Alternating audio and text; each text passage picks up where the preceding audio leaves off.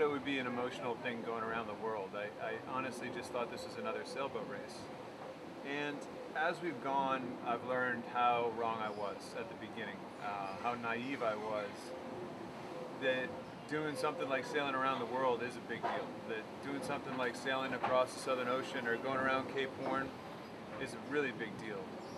I think that's one of the most fun parts of this whole adventure so far, and I think all the guys would agree that when you get to the dock and see your family sitting there, you're choked up every single time, and you just can't wait to give them one big hug. So it's a fantastic experience, whether you're pulling into Cape Town, Ireland, or Boston. It doesn't matter. Your family being there is everything.